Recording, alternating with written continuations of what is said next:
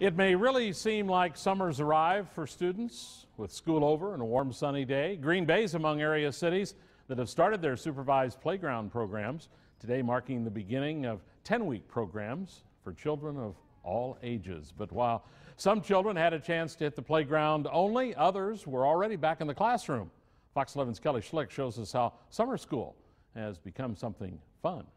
We'll go over the nuclear radiation and radioactive decay. These students at Bayport High School are getting schooled in chemistry this summer. Walking down the hallways in this class you get, and seeing how you're older, you do get a lot of the looks that you're kind of retaking a class that you might have failed. But they're not here because of bad grades. Doing this class, you don't have to take regular chemistry in the school year, so that places you a year ahead in the chemistry field. It gives lots of students an opportunity for enrichment activities, to try something they've never tried before. Whether enrichment courses like abstract painting or college prep courses like accelerated chemistry, students say summer school gives them opportunities to do things they don't have time for during the school year. Doing this just kind of frees up your schedule. In the summer it's 6 weeks compared to 9 months, so you cover a lot and you only have to worry about one class. Districts say popularity of enrichment classes is growing across the area. Howard Swamico says 3,500 students will take a class this summer.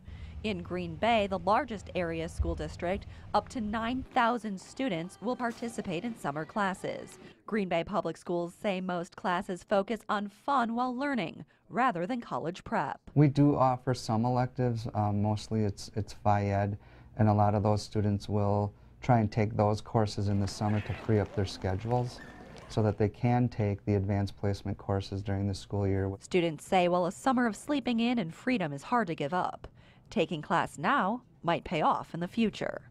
Kelly Schlicht, Fox 11 News. We checked around today and some school districts told us that they still have openings for summer school sessions, and their advice to parents is simply check with your local school to see what's available.